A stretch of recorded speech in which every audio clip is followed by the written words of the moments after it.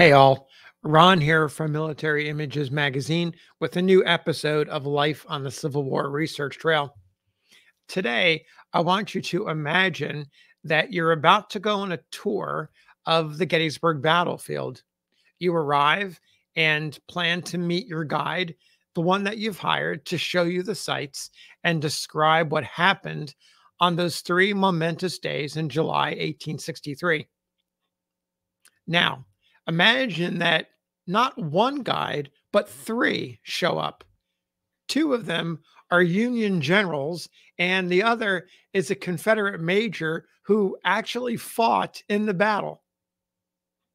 Impossible today, but was not the case in 1904 when President Theodore Roosevelt arrived on the battlefield on Decoration Day to see the sights.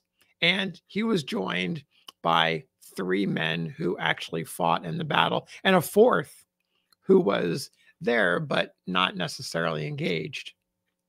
There's a great newspaper article from 1904, right after Decoration Day, that has all the details. And I want to read you the passage, the relevant passage about Roosevelt's tour of the battlefield.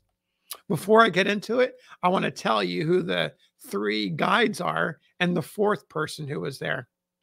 First one is Major General Oliver Otis Howard. He's 73 years old in 1904, and he's remembered for his 11th Corps, which was hit hard by the Confederates during the first day of the battle. The second person, the other Union general, is Daniel Edgar Sickles. He's now 84 years old. He notably advanced his third corps about a half a mile ahead of his prescribed position, exposing a gap that the Confederates were quick to exploit, inflicting heavy casualties. Sickles himself suffered a serious wound that required the amputation of his lower leg. The third individual, the Confederate, is Major William McKendree Robbins of the 4th Alabama Infantry. He's 75 years old. His regiment, part of Brigadier General Evander McIver Law's brigade, John Bell Hood's division of James Longstreet's corps, fought in the thick of the action at Little Round Top and suffered serious losses.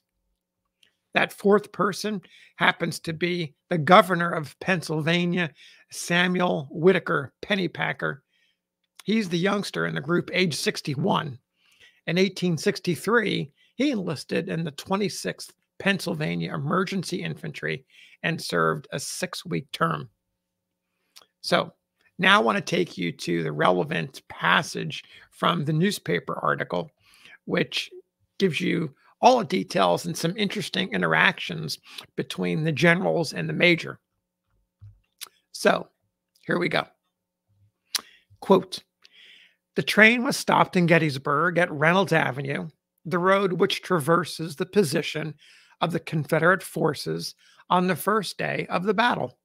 There, the president and party entered carriages and started on a drive over the battlefield.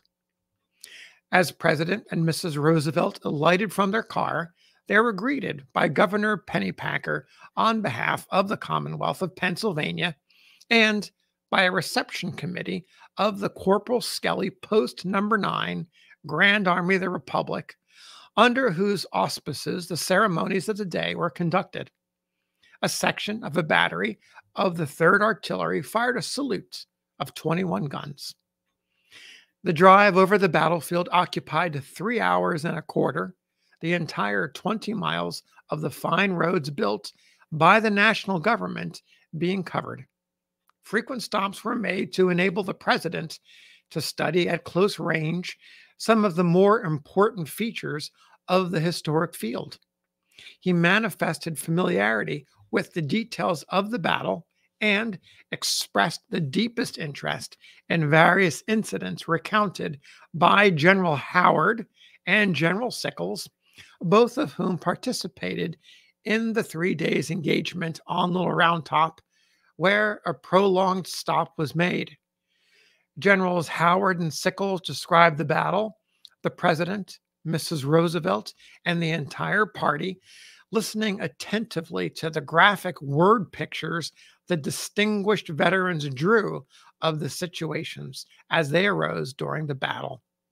At the president's request, General Sickles pointed out where he received the wounds that cost him his right leg. In that connection, he said that he did not know precisely when he received the wound, as he did not know that he had been hit until he returned to his headquarters about 6:30 p.m., only discovering the fact then by finding his right hand, which had been resting on his leg, covered with blood. While Generals Howard and Sickles were talking, Major Robbins, who served as a major in the 4th Alabama and Law's Brigade during the second and third days of the fighting, joined the party and greeted the president. He was recognized instantly by General Sickles, who remarked eagerly, quote, "There is the fellow who tried to take the hill but found it too high," end quote. "Yes," responded Major Robbins, quote, "we charged up this hill, but you mowed us down like grass.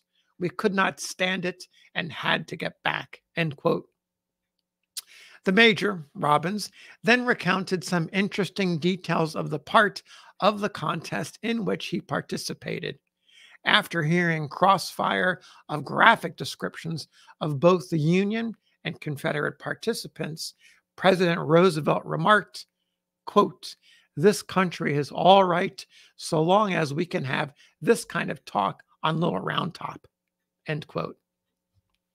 Can you imagine what that would have been like to be standing by, to be right there next to Theodore Roosevelt as he's listening to General Howard, General Sickles, and Major Robbins talk about the fighting? Now, don't you wish that the reporter would have jotted down the word pictures that were drawn up by these three men who were there, these three veterans? Just a wonderful scene to imagine and to recount. So there you have it. President Roosevelt's Decoration Day 1904 tour of the battlefield at Gettysburg with three guides that we all wish, I'm sure we all wish, we would have loved to have listened to. So thank you for listening, and we'll see you on the next episode of Life on the Civil War Research Trail.